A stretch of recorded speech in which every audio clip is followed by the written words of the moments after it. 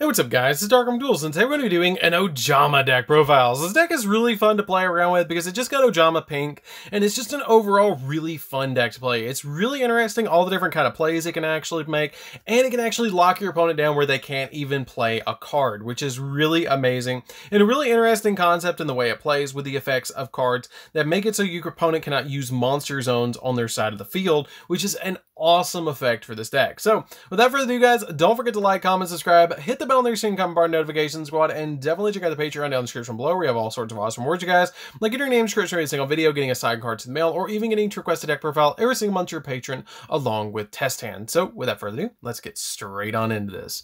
So first off, we're going to be playing double Ojama Yellow. Ojama Yellow is really good in this deck. Ojama Yellow has the ability that basically does nothing.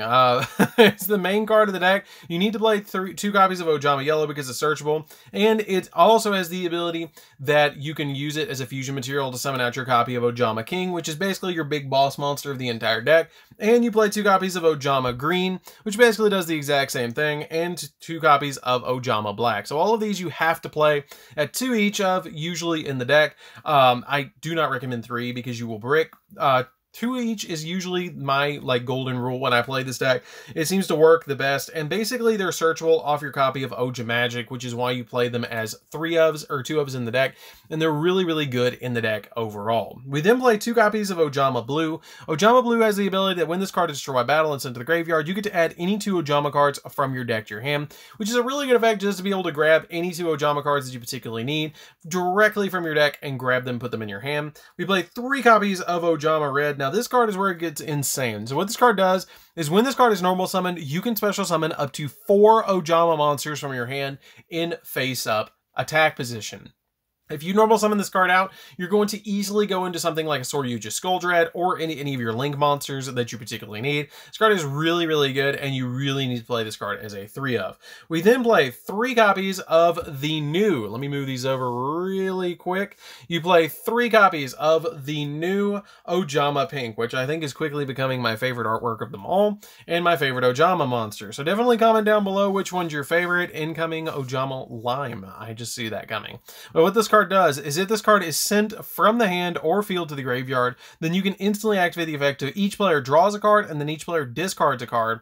Then if they discard a card which is an Ojama card, you can choose one card that's unused or one unused monster zone on your opponent's side of the field, and it cannot be used until the end of your opponent's next turn, which is a pretty good effect just to be able to lock your opponent down. If you use this card and you get out a copy of Ojama King as well, you're essentially going to lock down 4 of your opponent's, 4 of your opponent's zones, which is really amazing to be able to lock down all those different zones that your opponent is not going to be able to use. We then play 3 copies of Rescue Cat. Rescue Cat is ridiculously good in this deck because you can send this card from your side of the field to the graveyard and then special summon up to 2 level 3 or lower beast monsters from your deck. So it instantly makes a rank 2 play with your Ojama cards, and it can also help you with a Link play as well, which is super good as well, just to be able to summon them to your side of the field. And then I play a single copy of Armed Dragon level 3.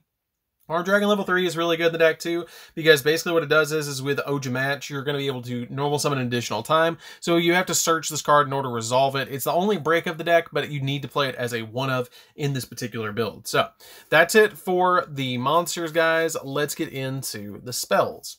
So for the spells, we're going to be playing a single copy of Instant Fusion because Instant Fusion helps us get out our copy of Ojama Knight to our side of the field, which is really good to help us get monsters out.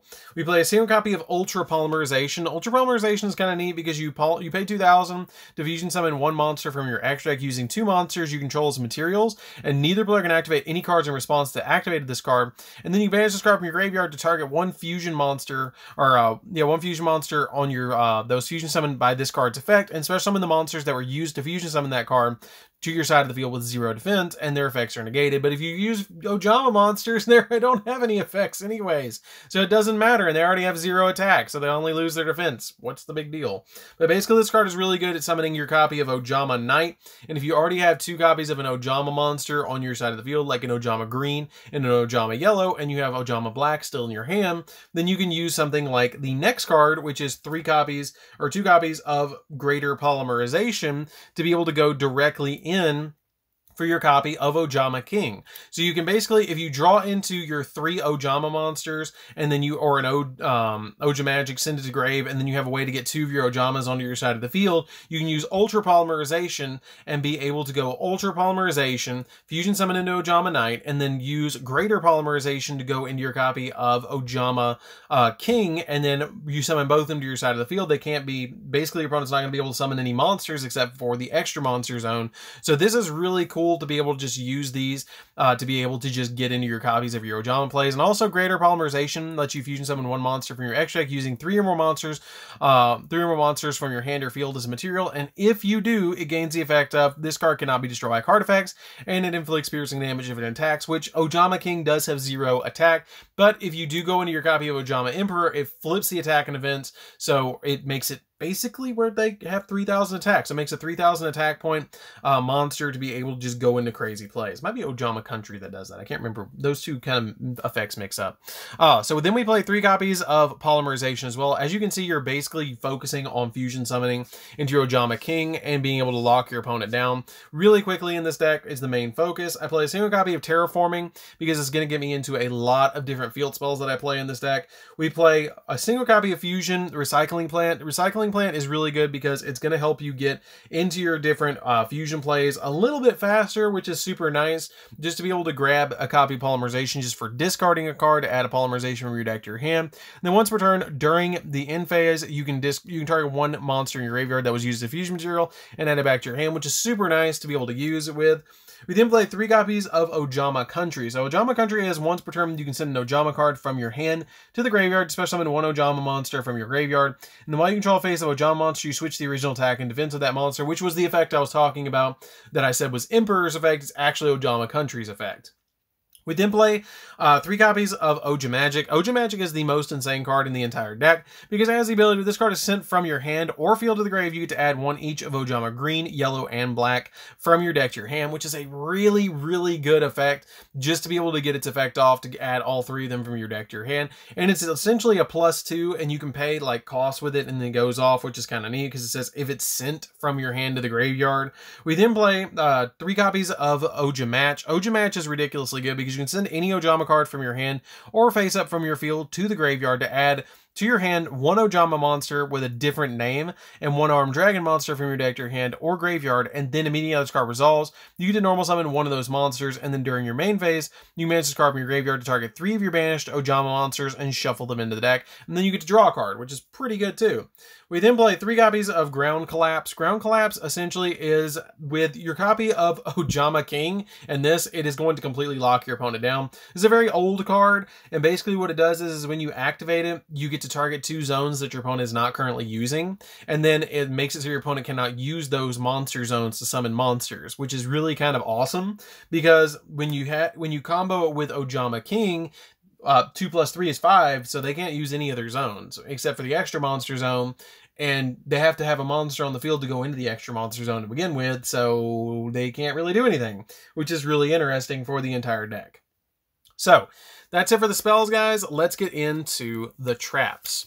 So for the traps, we're going to be playing 1 trap, and that is a single copy of Ojama Pajama. You pretty much play it just for the name because it's hilarious. And what it does is if this card, if an armed dragon monster or a light machine fusion monster you control would be destroyed battle by card effects, you manage an Ojama card from your hand or face in your field instead. It also has the ability that during the main phase, you can add an Ojama card from your deck to your hand, and then you discard a card which can single-handedly be your copy of Ojamagic that goes off. And then also, if this card is sent to the graveyard, you can special summon as many of your banished Ojama monsters as possible, which is pretty good.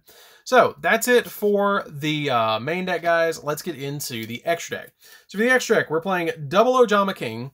Ojama King is really good because it can make it so your opponent cannot use 3 of their monster zones, which is really insane. It does take a copy of green, yellow, and black to fusion summon into this card. I really wish that they would eventually give us a retrain of this card, but hey, whatever. We do play 2 copies of Ojama Knight, which locks down 2 of your opponent's zones, which is still pretty good. It's a little bit easier to summon to your side of the field because it just requires 2 It just requires 2 Ojama monsters. Any 2 Ojama monsters can make this card, which is really, really good.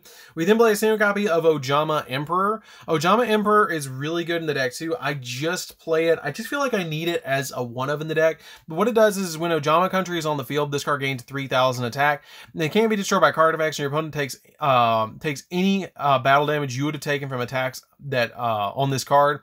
And then instead, and then you can target 1 non-link Ojama monster in your graveyard and special summon it. And also, for the rest of the turn, you cannot special summon a monster in the extra except for fusion monsters, which is pretty good. I really like it as a 1-of in here. I don't feel like I needed it any more than 1 unless I was playing an Extravagance build, which you can play Extravagance in the deck, but I just feel like you need this as a 1-of. We then play a single copy of Sword Yugioh because it helps us draw deeply into the deck with its 4 effect and special summon a monster to our side of the field. 1 copy of Access Code Talker because it pops cards. 1 copy of Unicorn because it spins stuff. A single copy of Phoenix because it pops spells or traps. IP Masquerena because Masquerena is just really, really, really good in this deck to be able to go into your copy of Unicorn or Access Code Talker.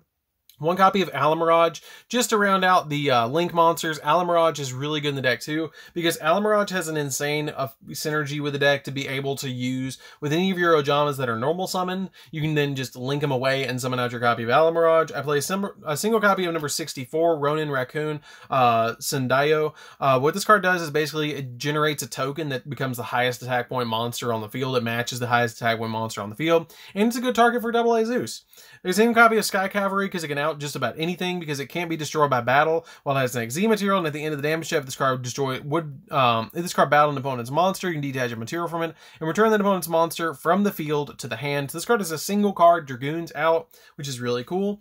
A single copy of Downward Magician because you can overlay a copy of the Sky Cavalry or the Ronin Raccoon with your copy of Downward Magician, which is super nice just to be able to go into this card, to be able to go into AA Zeus, because technically one of your monsters did battle, it gives your AA Zeus additional materials, which is super nice. So you have a lot of different plays with that AA Zeus still. You can resolve their effects and then overlay with Downward Magician, and you have essentially more materials to go off with AA Zeus's ability. So that's it for the deck, guys. I hope you did enjoy it. It's a really cool deck to play with. I really hope you guys do try this deck out because it is absolutely bonkers and hilarious, especially when you establish a board that's like this. If you just establish like an Ojama King and you have something like a copy of, I don't know, Ground Collapse against your opponent, you lock down 5 zones. And this is a really easy board to actually establish because all you have to do is send Ojama Magic or Ojama Magic from your deck to the graveyard or from your hand to the graveyard.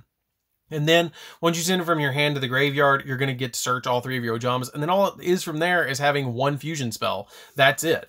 To be able to fusion summon into your copy of your Ojama King. So you have a lot of different plays in this deck that you can go for, and it's just a really fun deck overall. So anyways, guys, this is DarkArmedDuelist. Don't forget to like, comment, subscribe. Definitely tell me what you think of this deck down in the comments down below, because it is a very fun deck to play with, and it's fairly budget too. It's not super expensive to play Ojamas anymore because they've reprinted a lot of the cards. So anyways, guys, this is DarkArmedDuelist. Don't forget to like, comment, subscribe, hit the bell next to become part of the notification squad, and definitely check out the Patreon down in the description below, and we'll see you guys in the next video. See you later, guys.